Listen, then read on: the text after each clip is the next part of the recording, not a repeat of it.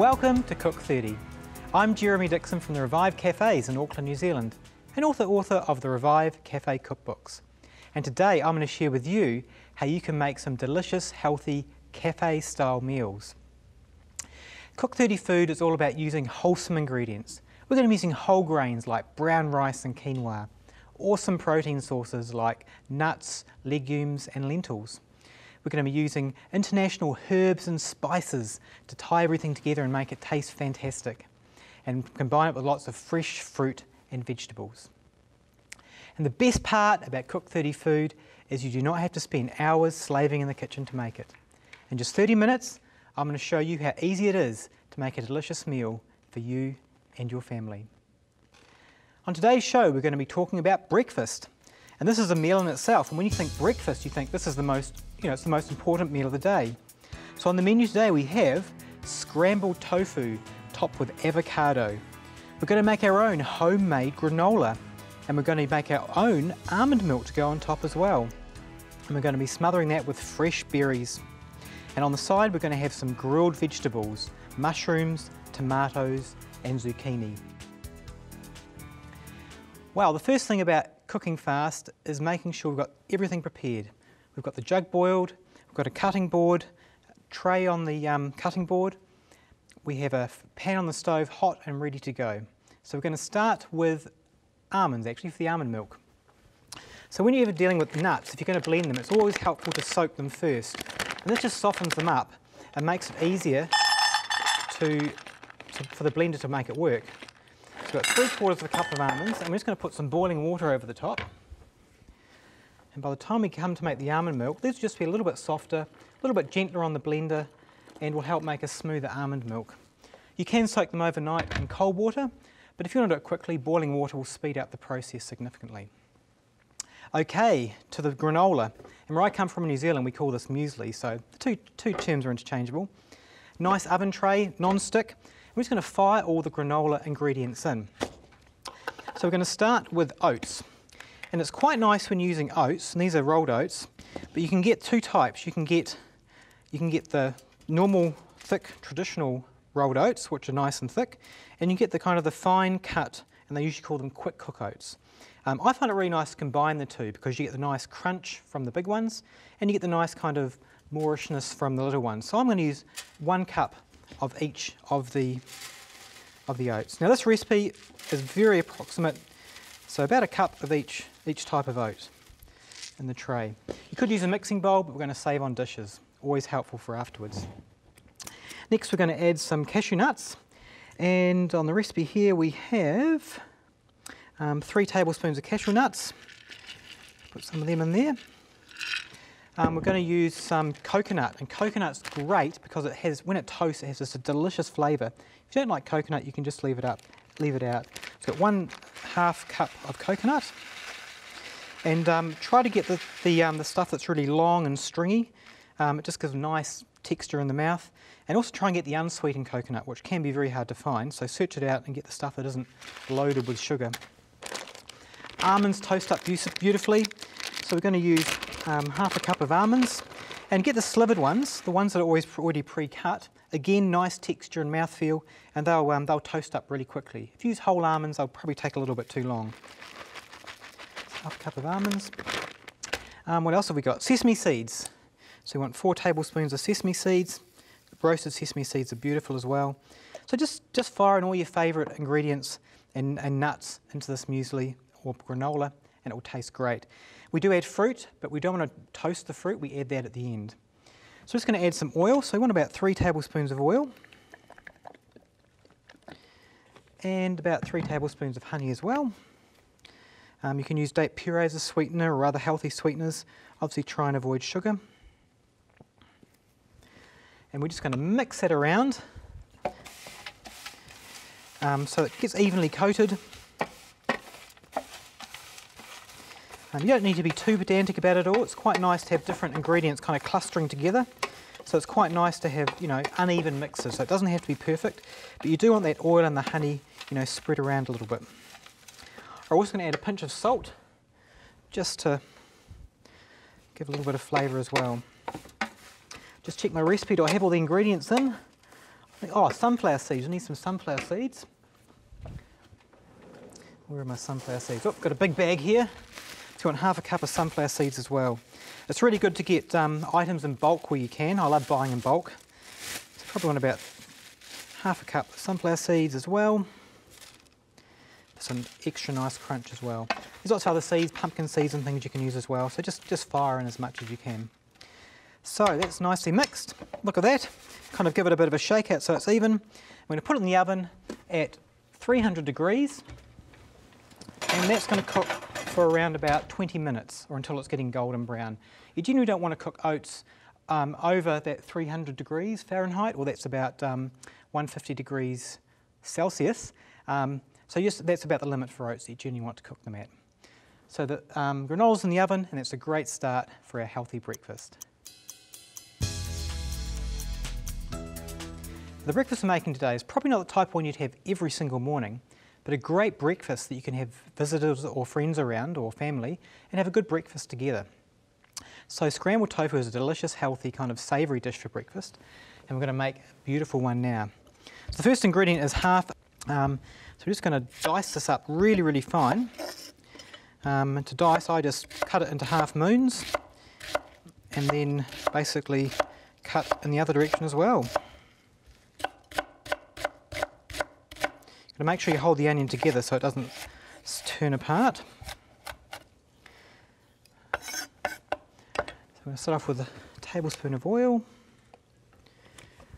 Put this onion in the pan. You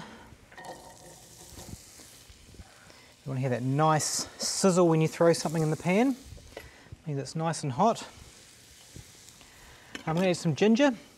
And ginger puree or ginger paste is great for this, or you can use normal, just cut up some whole ginger. We just want about 2 teaspoons, not a huge amount. We don't want to over ginger flavour this. In fact, it's probably a little bit too much. I might just take some of that out. So just a little bit of a hint of something extra in there. And garlic. So I'll grab 2 cloves of garlic into the garlic press.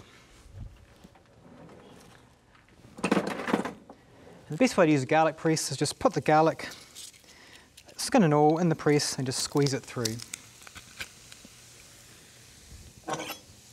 Look at that. So not a huge amount of garlic or ginger, but just enough just to give it a nice bit of flavour. And we'll just saute this around and let it become nice and caramelised. Whoa, strong onion. So now we want to do some tofu. So we've got some firm tofu, and this is available at any supermarket or Asian shop. We'll just drain out the water. And with this tofu, we're just going to crumble it in. And the kind of obviously scrambled tofu is a healthier scrambled egg, so we kind of want that bitty scrambled egg kind of a texture going on. So just basically crumble it in, just pick off the bits. And you want to make sure you're using firm tofu, or else you just get kind of a mushy texture.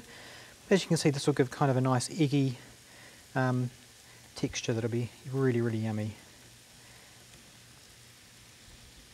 Just squeeze it in there. Just turn the heat up a bit. We'll leave the onions on the bottom because we want the onions to cook the most. We want them to make sure they're cooked. And we'll leave that there cooking for a few minutes, and that will start to turn into a really delicious tofu. Now another ingredient is turmeric. We want to make them look yellow, so 1/4 teaspoon, just a little sprinkle of turmeric will give a beautiful yellow colour. So I'll just sprinkle that on top. 2 tablespoons of soy sauce or tamari, just to give a bit of saltiness.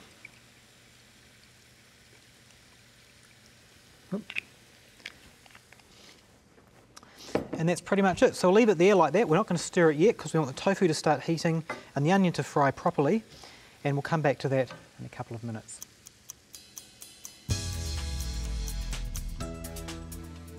So we've made a great start on the breakfast so far. We've got the almonds soaking. I can smell the muesli or the granola in the oven beautifully. It's starting to toast. I can smell that beautiful coconut and almondy toasting smell. It just smells amazing. It's underway. We've got the scrambled tofu cooking there. Now we're going to start some nice vegetables to go along with it. And three of my favourite vegetables are tomatoes, zucchini and mushrooms. So we'll start with the mushrooms. So get some nice mushrooms. Now one thing about mushrooms is they always reduce in size, so you need to get more than you think you're going to need. So they're just going to become pretty clean, but there's always little bits of stuff on them. So just into a colander, give them a good wash. Get any of the dirt off them. And these take the longest to cook out of all the vegetables, so we're going to do them first. And we're just going to take them and just nip off the end and just halve them. Oh, that one's a little bit dirty, so I might just put that away. So just go through, end off in half. And you want them to be about the same size, so if you get an extra big one, you might want to chop it into a quarter, or a small one, just leave it as it is. So just approximately the same size, and we'll just quarter those or halve them.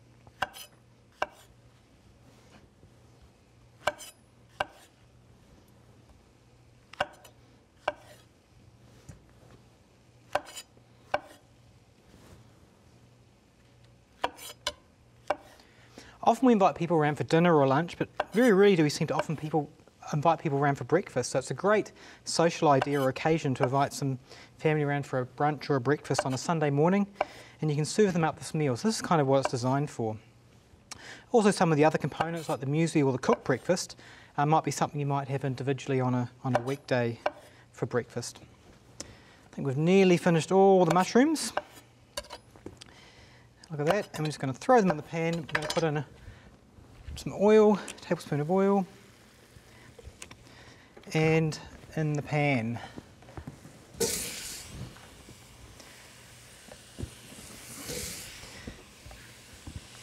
Just going to give it a bit of a whip around. Just coat them with oil a little bit.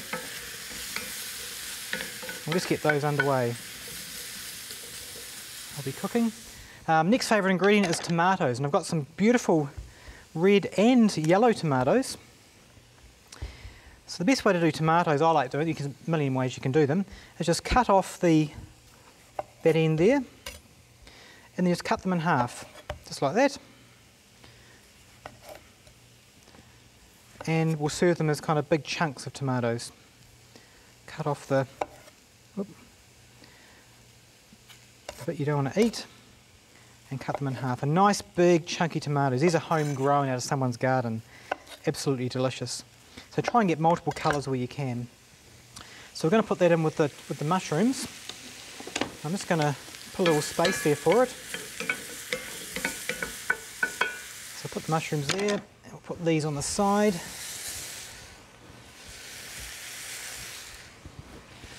There's room enough for everyone.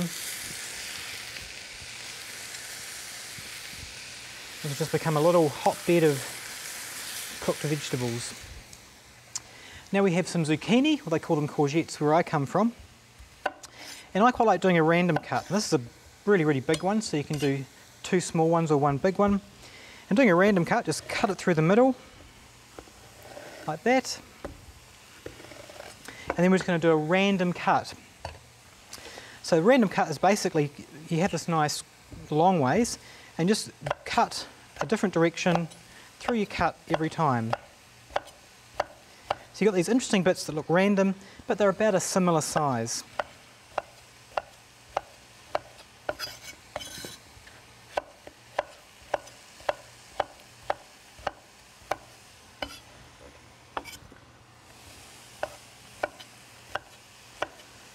And just the nice kind of pointy bits, just give added texture.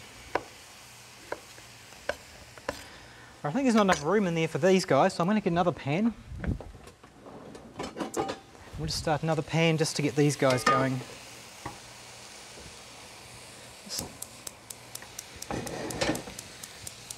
Where are we? So these are zucchini can get their own pan just to themselves. And again, just a touch of oil. If you use a nice non-stick pan, then you don't need as much oil. Keeps things nice and healthy. We will salt these a little bit, but wait till the end until they're finished cooking. So look at that, the mushrooms are bubbling away. Mushrooms are full of a lot of moisture, so you want them to, you can see all the steam coming off, so you want that to come off so they become nice and flavoursome. And the tomatoes are happy here as well. So great, our vegetables are underway. Now the tofu, as you can see, the onion is now kind of caramelised, it's not raw anymore. Just going to stir this up, and this is essentially nearly finished. Obviously we're going to garnish it with something green. It's a beautiful scrambled tofu. I might just give it a bit of a try actually. Should taste good. Let's have a bit of a taste.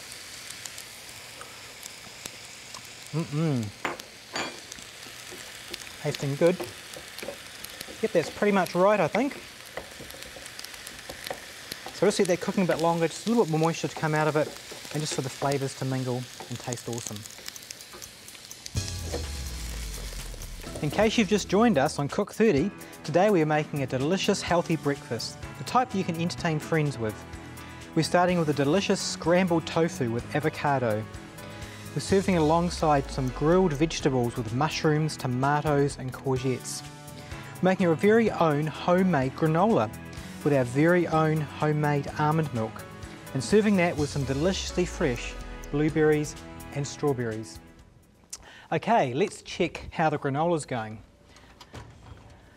It's coming on nicely, it's browning up. Check out that, so let's give it a quick stir if you can. You don't want it to start burning. Just a quick stir and a couple more minutes and I think that'll be ready. So just give it a bit of a mix around, and that's nearly ready. You can just see it starting to golden really nicely.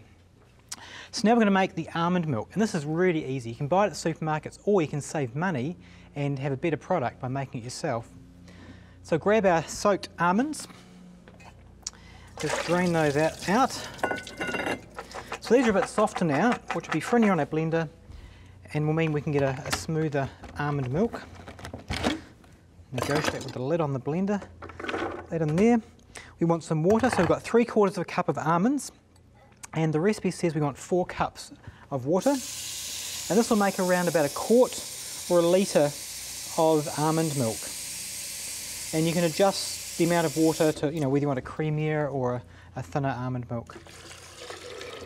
There we go. Going to add some dates for sweetness. So I generally add about 4 or 5 dates, whole dates, but I've only got chopped dates, so that's probably about that's probably about 4 whole dates there, the equivalent of. Pinch of salt, and I think that's it. We're ready to go. So I'll just blend that.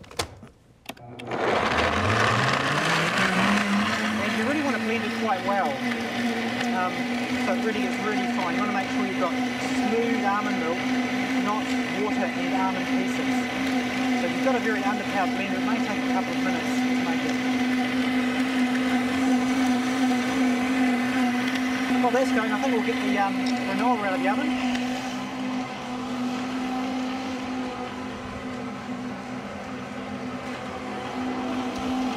And we just want this to start cooling, so I'm going to put it in its bowl so that it's cool by the time we eat it, because you don't want to eat hot granola. Pour it in there. Oops. There we go.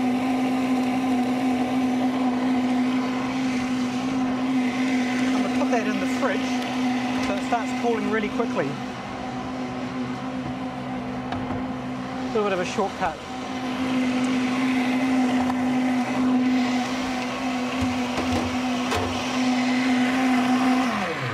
So let's see how the almond milk's going. It's had a good blend around, it's looking beautiful.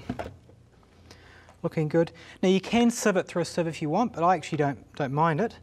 And you just pour it into a carafe like this. Look at that beautiful, creamy, smooth almond milk. And it hasn't got all those thickeners that you get in the ones at the supermarket. There we go, look at that. That's actually over a litre or over a quart. So it's ready for our breakfast. Just going to put it in the fridge to let it cool down a bit. And that'll be just beautiful when it comes to eating our eating the granola.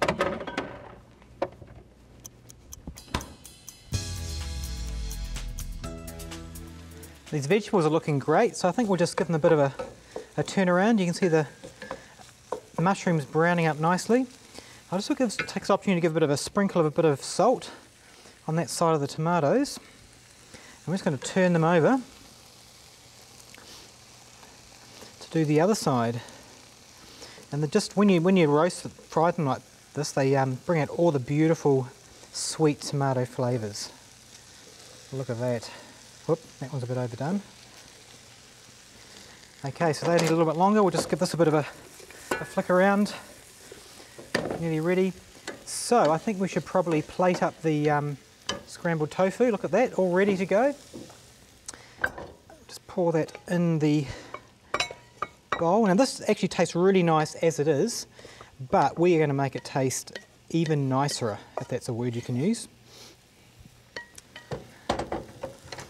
So what we're going to do to add to that, we're going to add some avocado, and this will just transform this dish beautifully. So we're just going to chop this up into cubes. Yes, a good avocado. Again, be careful getting the stone out. Very easy way to slice your wrist. And we'll just take the skin off and then cube it and put it over the top.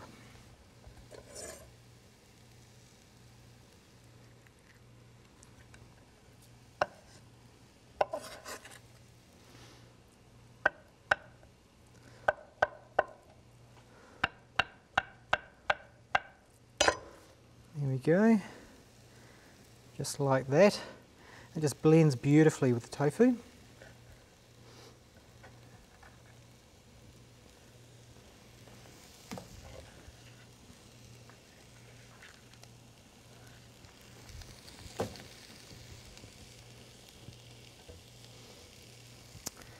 And now we're going to add just a little touch of cilantro, nothing major, just to give it a bit of extra prettiness.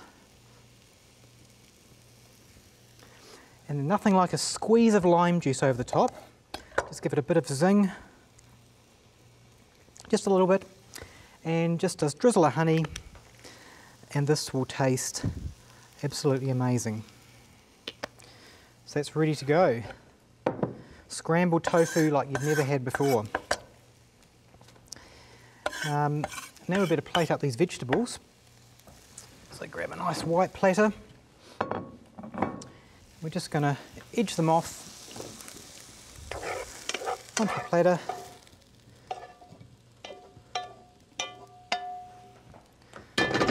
These guys are ready too now, I think. I'll just put these tomatoes on here nicely. It's great having the contrasting colours of the tomatoes.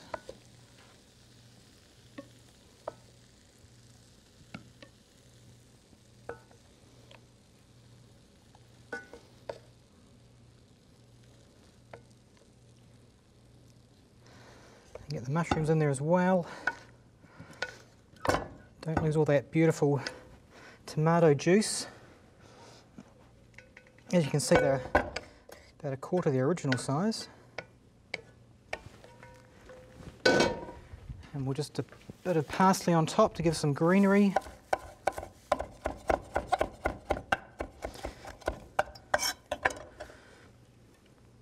And that's ready to go. Now we want to do some blueberries and some strawberries. I'm just going to change the board. We don't want to have blueberries and strawberries tasting like vegetables. So blueberries, they're pretty much done. And strawberries, we're just going to put some in and just cut them into quarters, just like this.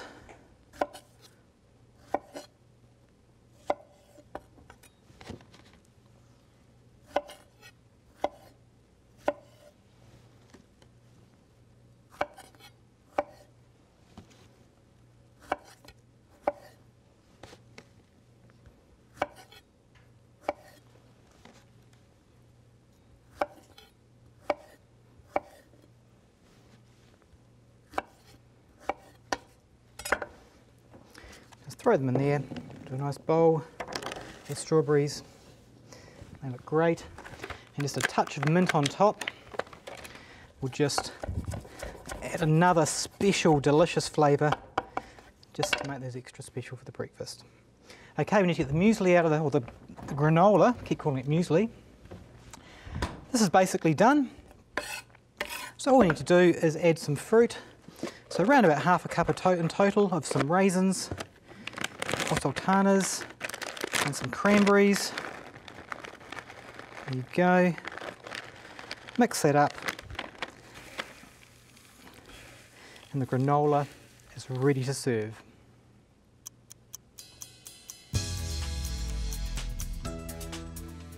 And there you have it, a 30-minute breakfast that you can feed your friends and family. So to serve the granola, just put it into a nice bowl or glass. We've got the fresh almond milk over the top. That'll soak in nicely. And the fresh fruit on top.